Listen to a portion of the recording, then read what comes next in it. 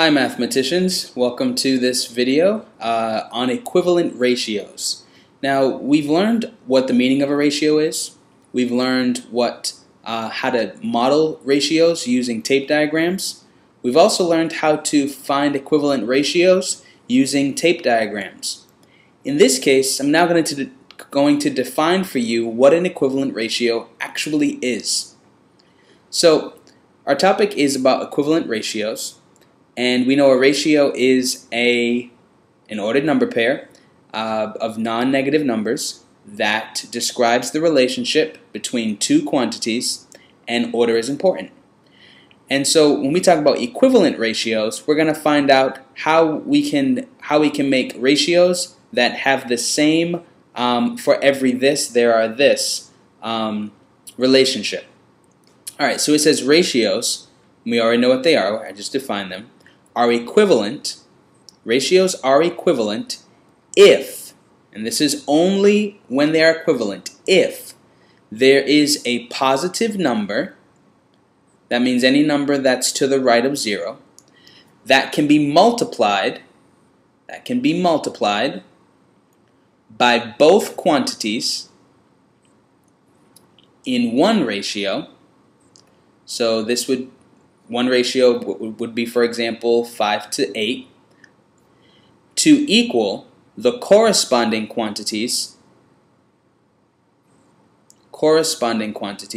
in the second ratio. So what does this mean? It means if this is a ratio, right here, if the ratio is A to B,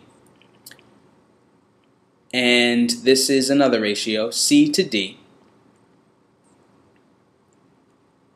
so it's saying A to B, or this ratio right here, is equivalent to this ratio right here if there is a positive number that can multiply both quantities in the first ratio to equal the corresponding quantities in the second ratio. So for example, if I could find the same number to multiply this quantity and this quantity, if these are the same number right here, the same constant number, lowercase c, the same constant number to equal this quantity right here, then I have equivalent ratios. So it says if I could take both quantities in the first ratio, in one ratio, and if I could multiply them by a number, by a positive number, that's the same number here, to equal the corresponding quantities in the second ratio, then both of these ratios are equivalent. So for example, let's put this into action now. Example, create an equivalent ratio. And remember, an equivalent ratio is a ratio in which there's a positive number that multiplies both quantities in the first ratio to equal the corresponding quantities in the second ratio. So we're going to pick any positive number right now for the following ratio, for that ratio right there, 5:3. Alright, so I'm going to multiply both quantities in the first ratio by the positive number. Let me make that number 2 times 2 times 2. And it will give me the corresponding quantities in the second ratio. What's 5 times 2? 10. And what's 3 times 2? 15. I just created an equivalent ratio. Why is it equivalent? Because there is a positive number that can be multiplied by both quantities in the first ratio to equal the corresponding quantities in the second ratio. What was that positive number in this case? 2. 5 times 2? 10. Next corresponding quantity, 3 times 2, 15. So let me put this in terms that you can see clearly with these letters up here.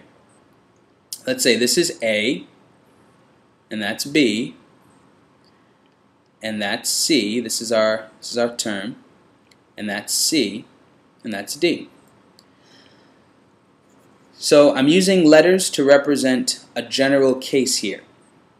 For example, if A times C equals what? If A times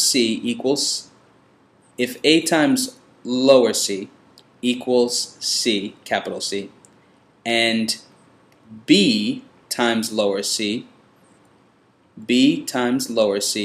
equals d, then I have equivalent ratios. Okay? So, for example, I could multiply this by 8. Multiply the first quantity by 8 and the second quantity by 8 in the first ratio.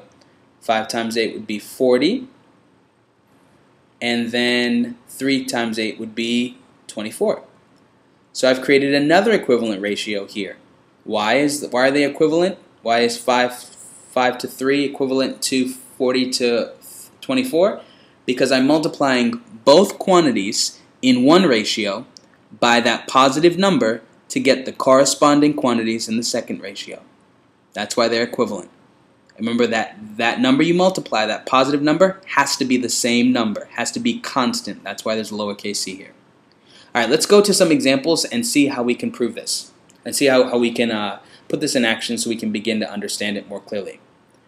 All right, it says, are the following ratios equivalent?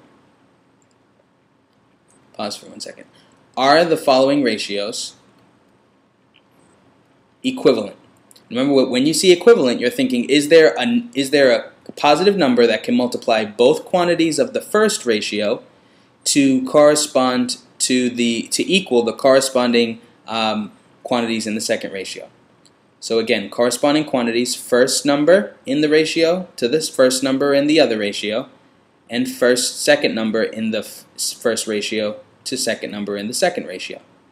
There has to be the same number. So 7 times what gives me 35? 7 times 5 gives me 35. And 8 times what gives me 40? 8 times 5 gives me 40.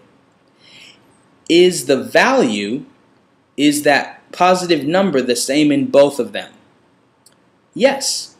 So, yes, these are equivalent. The value c is 5. And that c just represents constant. What is constantly multiplying both quantities of the first ratio to equal corresponding quantities in the second ratio. Let's go to the next problem. Are the following ratios equivalent? Is there a positive number that can multiply both quantities of the first ratio to get equal corresponding values in the second ratio? Let's check. So again, let's match up our corresponding quantities. First to first and second to second. Here we go. 5 times what gives me 30? And 5 times 6 gives me 30.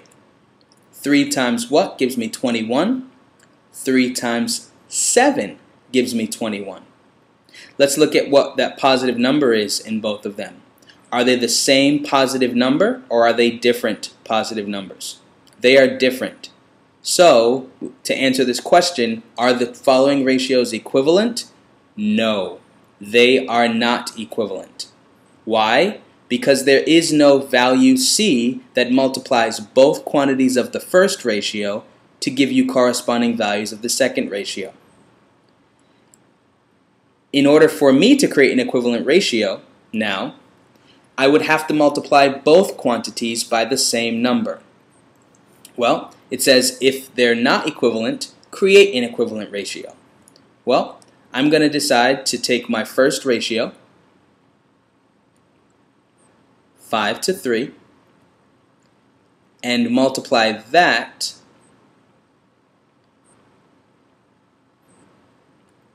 by the same positive number. Let's multiply by 6 and multiply by 6. And when I do this to both quantities, when I multiply both quantities by the same positive number, I will create an equivalent ratio. 5 times 6, 30, and 3 times 6, 18. And this 30 to 18 would be an equivalent ratio. Why? Because I took both quantities in the first ratio and multiplied it by a positive number to give me corresponding numbers in the second, corresponding quantities in the second ratio. I hope that you've now learned how to create equivalent ratios. You have to multiply both quantities of one ratio by the same positive number. Hope you enjoyed, and take care.